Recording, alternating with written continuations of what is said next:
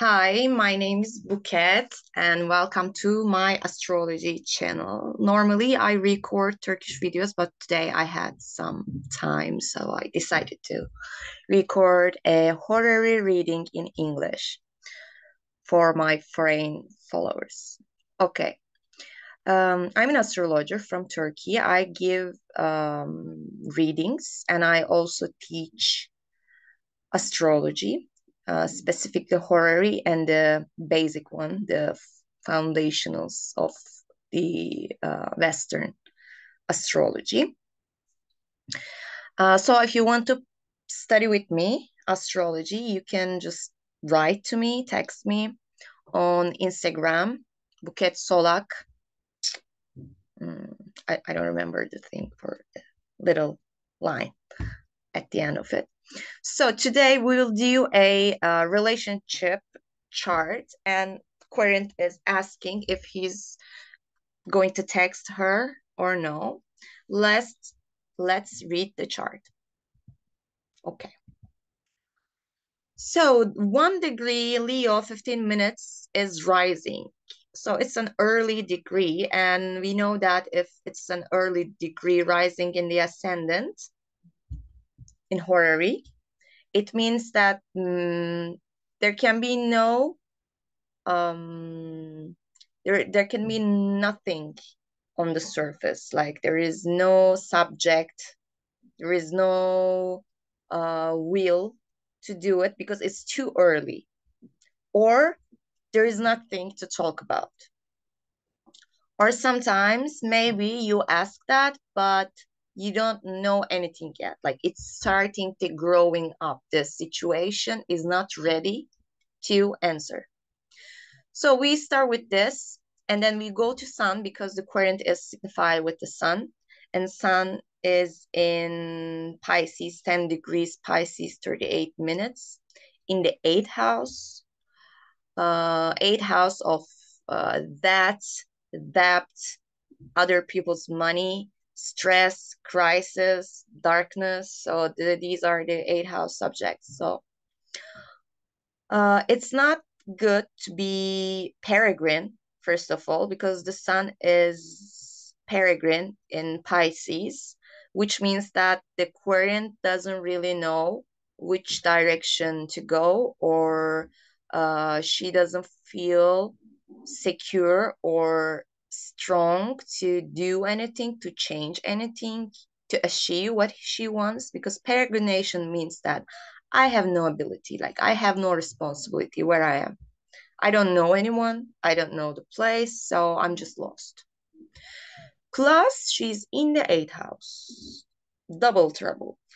Um, when we look at the eighth house, we see Aquarius there, and therefore the quadrate is Saturn. Saturn at 29 degrees Aquarius, 16 minutes, and in the eighth house. So when we see both these significations in the eighth house, it can be an ending because both of them are in the that house. So maybe the relationship is over. Plus that Saturn is in the anaretic degree, which is 29 degree. Which means that the situation is going to change. Like I can't rely on it because it is having some crisis. There is nothing more to go. Like Saturn's feeling like I'm done. I'm changing a sign. So new things, new life, new options are coming to me, or I'm just not gonna be here anymore. That's what it says. Plus, there is a Mercury about the conjunct Saturn. So normally I take Venus, of course, if it's not the ascendant ruler, as another person, specifically woman. But we know that Mercury is hermaphrodite, so it's both man and woman. So some charts I figured out that if there's a Mercury with the quadrate, it can define the third person. And they're really close. And Mercury is going to apply to Saturn a conjunction.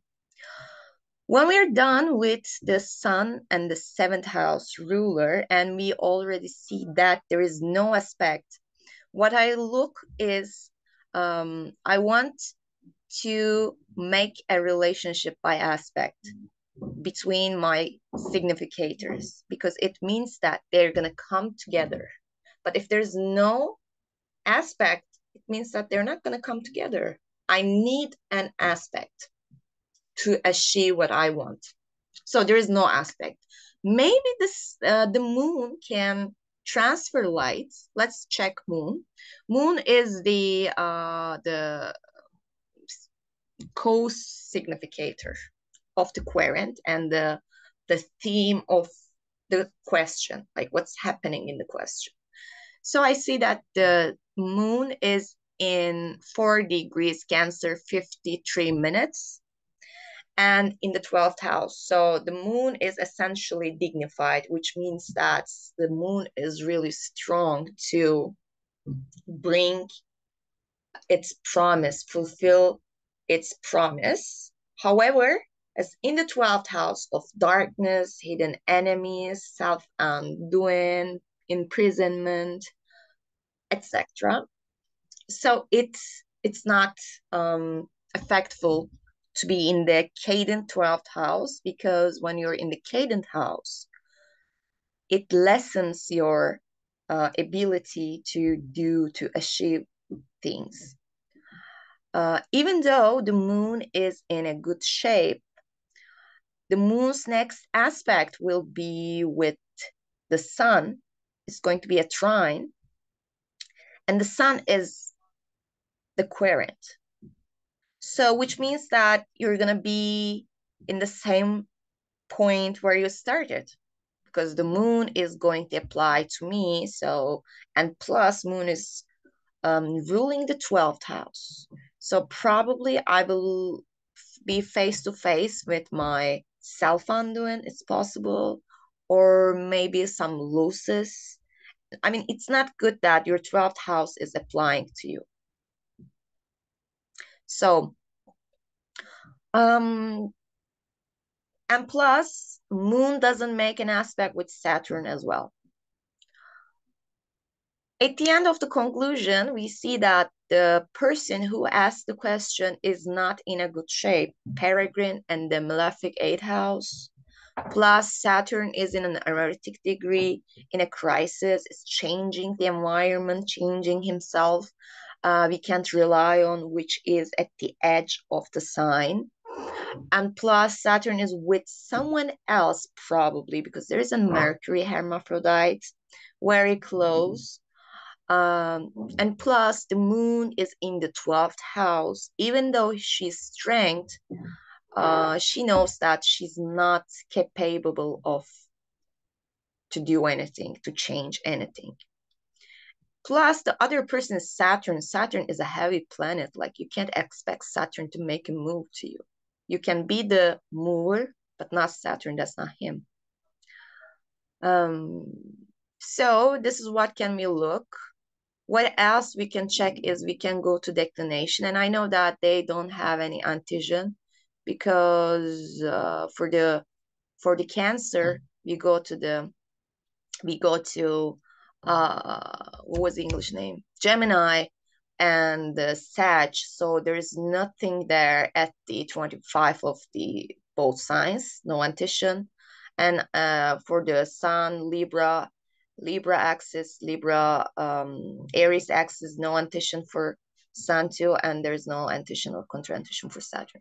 So we look at the declination table, and what we see with the Sun, okay, Sun is alone, because I give one orb to each side. What about Saturn? Saturn is with Mercury again. Look, this is 14 degrees south, 18 minutes for Mercury. And oh no, I'm sorry. Okay, there's two orbs. I'm sorry, then never mind. But they're together here. Okay. But if you take two orbs for declination, then you can take them. up to you, but they're close, and we see that already in the Ptolemaic aspects. They're together.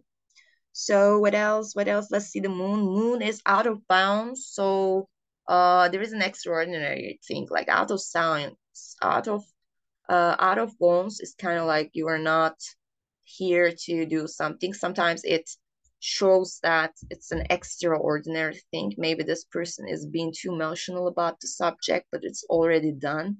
The chart, the rising degree is saying that. I mean, you're asking, but there is nothing about that. Like, stop expecting, stop waiting for the text, just move on. That's what it says. And if you look at the sun aspect, where is it going? I guess it's going to the Uranus first, and then Mars as a classical Kalian planet.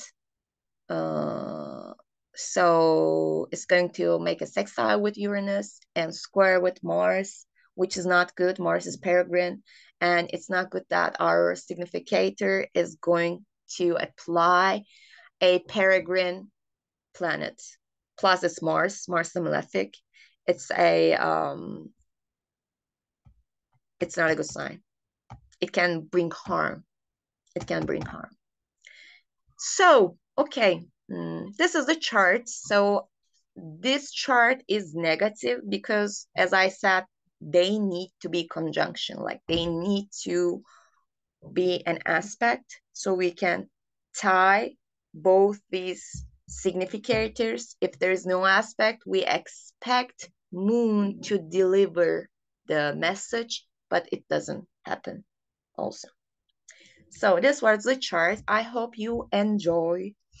I'm gonna record more videos like that. So keep in touch, follow, comment, and sorry for my broken English.